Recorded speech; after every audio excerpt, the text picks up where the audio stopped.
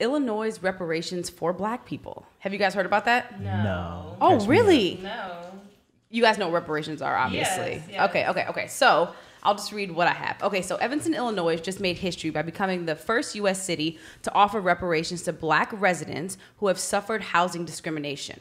Wow. The city council in Evanston, Illinois voted an 8-1 to distribute $25,000 each to 16 eligible black households to use for home repairs or as a down payment on property.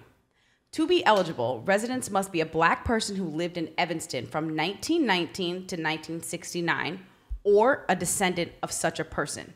The family must also have a victim of discrimination in housing because of policies or practices in the city at that time.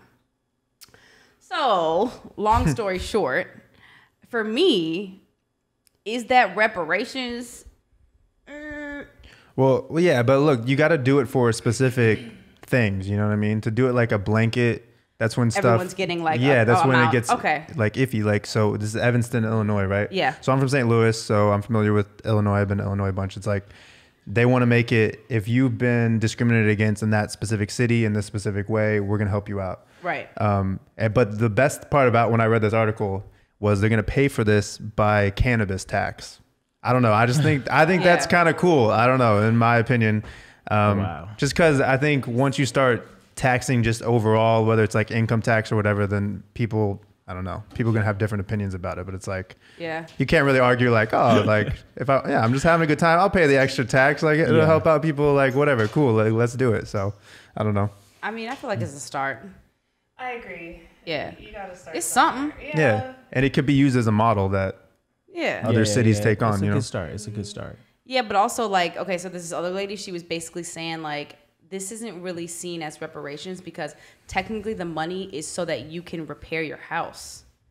Right. So it's like now they're like delegating how black people have to spend the money. Is it only to repair your house? Is it also if you want to buy a new house? Both. Right. Okay. Well, don't you think that's good?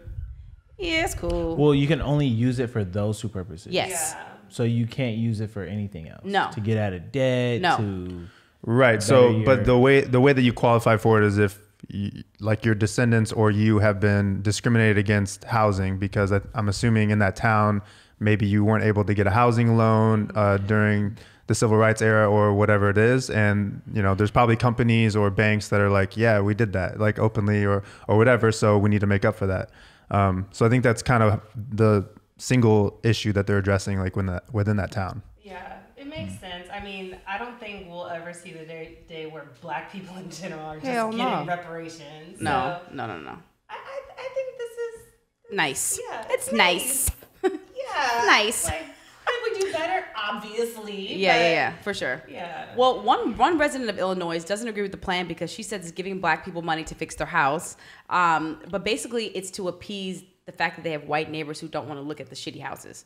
I mean, she made that statement. I don't know how true that is. She does live there. I don't live there. But I don't know. I feel like we shouldn't be flipping shit. Like, I don't know enough about Evanston, so maybe it's like this nice suburban area. No, and it's not. like, yo. No. It's like it's predominantly black. Research for it's, I have a. Yeah, I mean, it's predominantly black. If it's predominantly black, then it's like it's predominantly black. Hey, I'm trying to get some home repairs. Like, 100%, 100%. Yeah, this is just a testimony from somebody who lives there. So whatever.